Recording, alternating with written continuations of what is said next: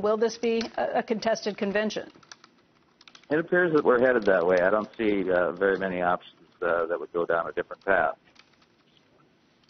In that situation, what will you be considering? What types of rules will you be considering? Because right now the rules say that you have to win at least 8 states or 8 different districts in order to be considered. And the only person who's done that so far is Donald Trump. Well, and that's a misunderstanding. That rule actually is different than that. That's a vote that needs to be taken at the convention of the delegates. The requirement is that the candidate must demonstrate the support of 8, the majority of the delegates from 8 states that are permanently seated. So that vote can't even be taken until the convention. So obviously, no determination can be made until the convention. So that vote that we thought, or that rule that we thought stood, is not a rule that actually stands? No, it is a rule that stands, but the rule says specifically that it's a vote of the delegates at the convention to determine if there's a majority. Voters. Not a primary vote.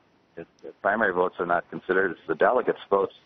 The delegates cannot vote until they're permanently seated, and that's the first action of the convention. So most of the delegates are going to be bound delegates who are required to vote as the voters sent them. I think there's only like 116 unbound delegates. And Gary, maybe you can weigh in and say whether you think things will go, how you think things will go on this first vote if most of these delegates are bound. Well, first of all, North Dakota is one of the states. There's 3 states and 2 territories that have unbound delegates. I think there's about 112 of them. And North Dakota is one. Our convention is in April 1st, and then that'll determine if I'm actually one of the elected delegates that are elected at the convention. But what happens is, let's say Trump gets to 95% or 90% or Ted Cruz. What happens is those unbound delegates have the ability to vote for whatever candidate they want on the first ballot. And that is what could change and give power to those delegates who will be voting on that first ballot. And, of course, once you go to the second ballot, if no one wins with 50%, which is really majority 50% plus 1, then it's all bets off.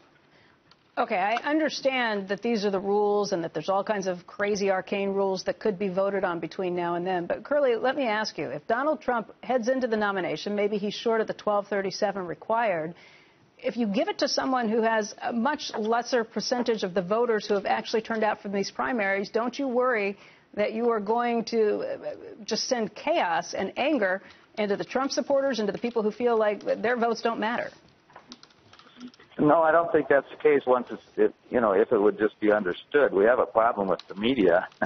Unfortunately, the cable networks are trying to determine. I don't think this is a problem with the media. I've heard from a lot of voters who say if they feel like their votes got stolen, that they would be very unhappy and very angry. I think you're looking at a different situation. I realize these have been the rules, but the last time these rules were put in place was 1976. It's been a long time since then. Yeah, they're still there. Yeah, that's a problem. The media has created the perception that the voters will decide the nomination, and that's the conflict here. We feel like we live in a democratic society. What you're telling me is it's not a democratic society, and your votes don't necessarily matter because it's a democratic representation, correct? No, that's not what I'm trying to tell you. What I'm trying to say is that we're just one of the political parties. There's many political parties, but political parties choose their nominee, not the general public, contrary to popular belief. Then why bother holding the primaries? That's a very good question. Look, Gary, hold on. You're a Republican. No, because a Republican would say that, what the people say matters. Big government is bad. I would assume that's your view. Well, part of the problem is perception's reality in politics. And so if the Republicans go in and pull some shenanigans, and so you have groups of people who are going to try to take over the Rules Committee, that could totally change everything and mess things up with the delegates, and the people across the country will be very frustrated and not vote in the general election this fall for Republican candidates.